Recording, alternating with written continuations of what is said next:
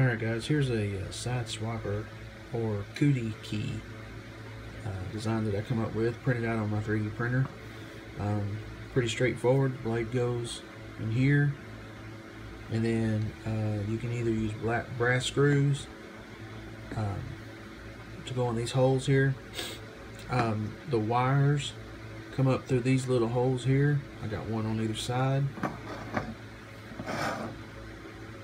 and then one in the back for the ground. Alright, these two hook up to the tip of the mono plug, and this hooks up to the ground. The blade is secured by bolts here and here,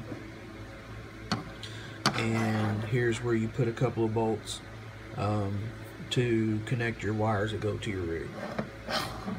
I put grooves in the bottom to run your wires so that they're completely out of sight, except for when they run up to the side here. Base is pretty thick, it's pretty heavy. I think it's going to work pretty good.